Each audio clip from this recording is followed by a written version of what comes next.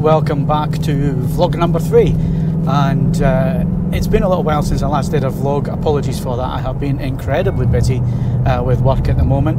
However, we're out in the Mustang today. I've been up to Scotland since our last video, and also been down to Leeds on business and used the Mustang to get there and back. So we're now looking at 1,501 miles on the clock, and I have to say I've been really impressed with the car.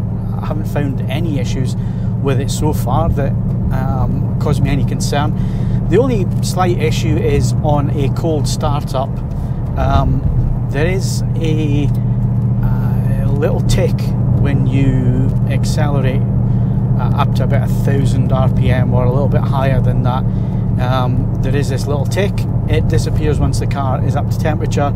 I never hear it when I'm out and about driving around, so not sure that it is actually an issue, to be honest with you.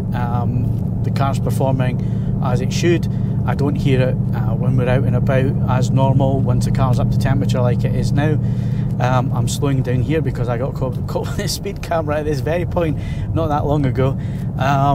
So yes, really impressed with the car. So today we're heading over to TDI, Total Detailing International. They are who did the ceramic coat on the car. This is the first hand wash since the car was detailed and picked up.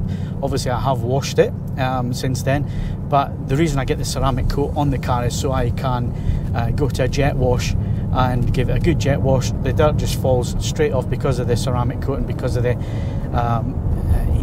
exo coating that's on there as well. So the majority of dirt does come off. That only works for 2 or 3 washes, and then obviously you can start to feel it getting rough and the dirt sticking to the paint.